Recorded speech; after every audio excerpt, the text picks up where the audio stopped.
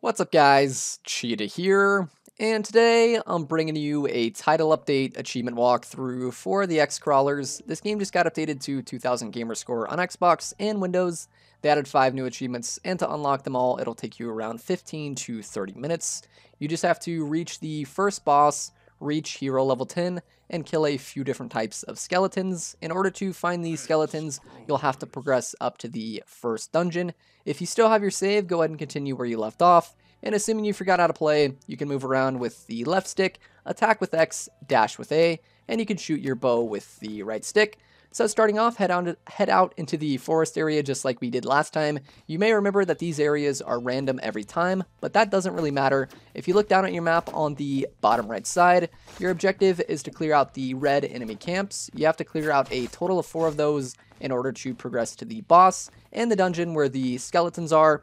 So go ahead and use your map and make your way to the red squares. Along the way, make sure you kill the enemies to earn XP and pick up any items that they drop. Also, look out for boxes and barrels. Sometimes they have health potions or items inside, so keep an eye out for those. Once you get to the enemy camp here, you can spawn the enemies in by pressing B on the flag. I recommend taking out the blue guys first since they're pretty annoying with their ranged attacks. And whenever the big guys go in for an attack, make sure you dodge away and avoid them. Also, if you're weak, you can heal by pressing the right bumper, but once the mini-boss spawns in here, just ignore him and take out all of the other enemies first, and then once all the other enemies are dead, you can just use your bow to take him out.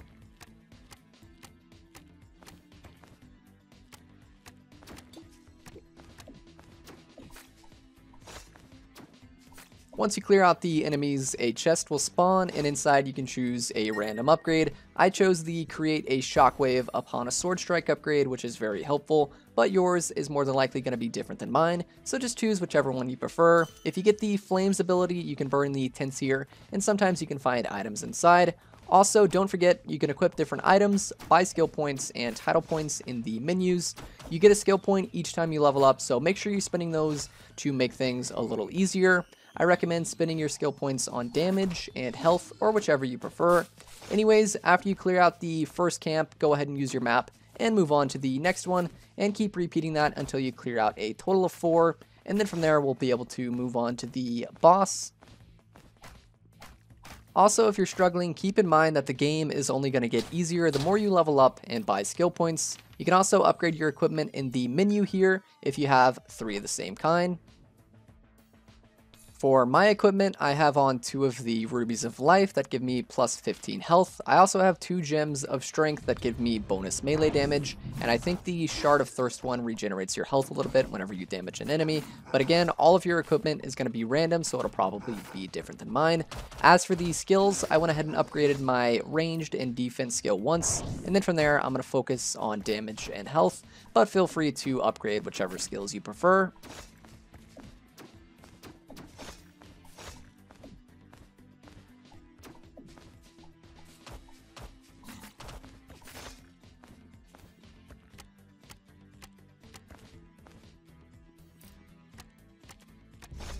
Once you clear out the second camp here, that'll unlock the door, and you can head through. The door appears as a red arrow on your map, and as for the random upgrade here, I'm going to choose the one that creates arrows above the enemy's heads and damages them for you.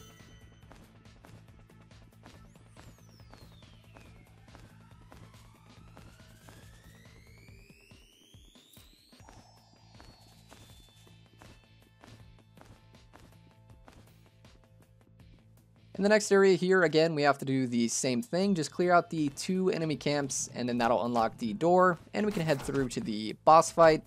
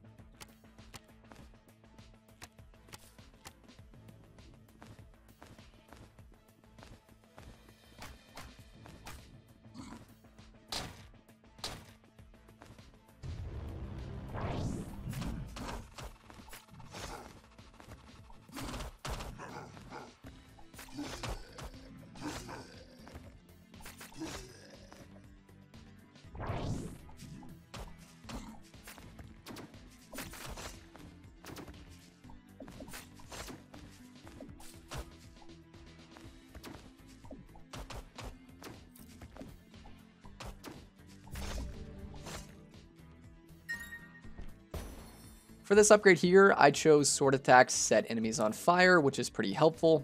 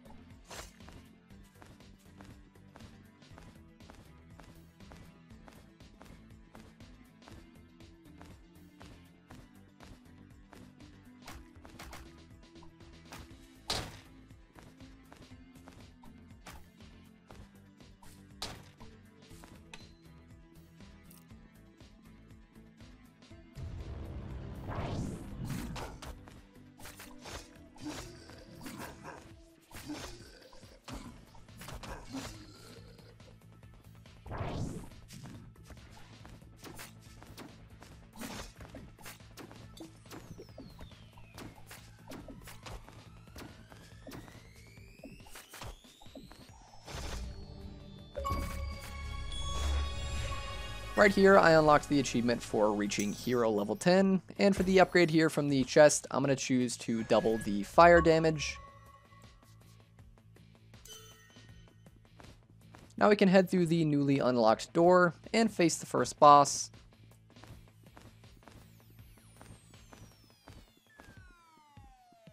Alright, so once you head through the door here and reach the first boss, that'll unlock your next achievement. So you want to be careful. The boss here is going to start off by throwing projectiles at you. So back up, you can dodge the projectiles by walking in a circle counterclockwise, just like that there. Once he's done, you want to get up close and personal and damage him a bit. Make sure you dodge his little slap attacks there.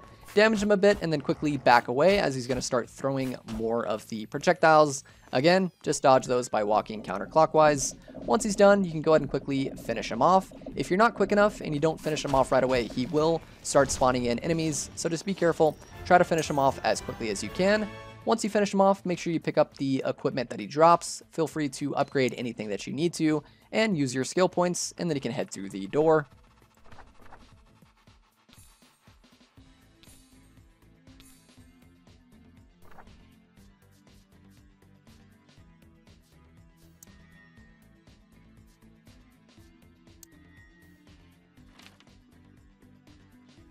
Once you're back in the sanctuary here, head through the newly opened door, and this is where you will find the skeletons, skeleton mages, and the big skeletons. You have to kill a total of 4 big skeletons, 10 skeleton mages, which are the ones that fly, and then 20 of the regular skeletons.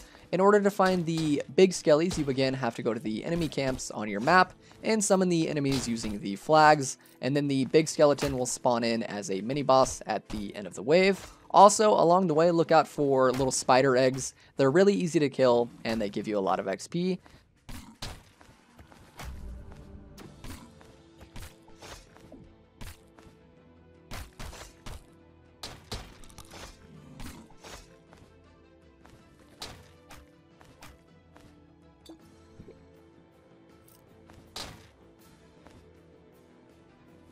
Alright, so once you get to the camp, go ahead and summon the enemies by using the flag there. And again, just like we did before, you want to take out the ranged enemies first. So make sure you focus on the skeleton mages first, take them out, and then you can focus on the regular skellies. And then as for the mini-boss, again, you want to take care of all of the regular enemies first, and then you can take out the big skelly using your bow and arrow.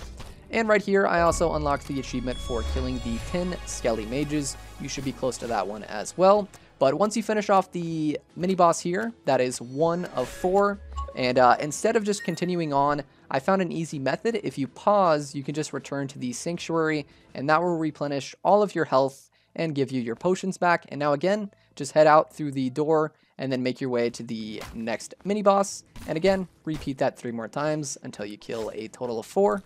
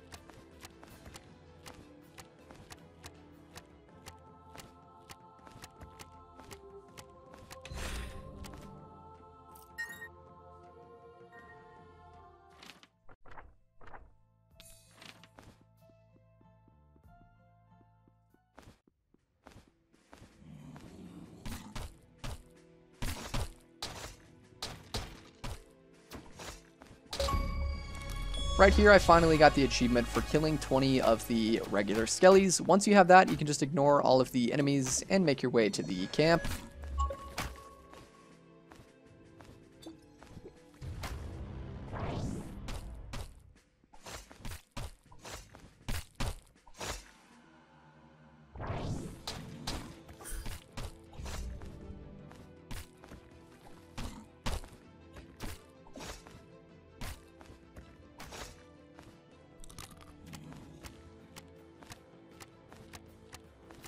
Once you kill your 4th big skeleton, that'll unlock the final achievement, and that'll be your full completion until the next title update. So that's it. Thank you guys for watching. Leave a like on the video if the guide was helpful. Subscribe if you're new, and I'll see you guys next time.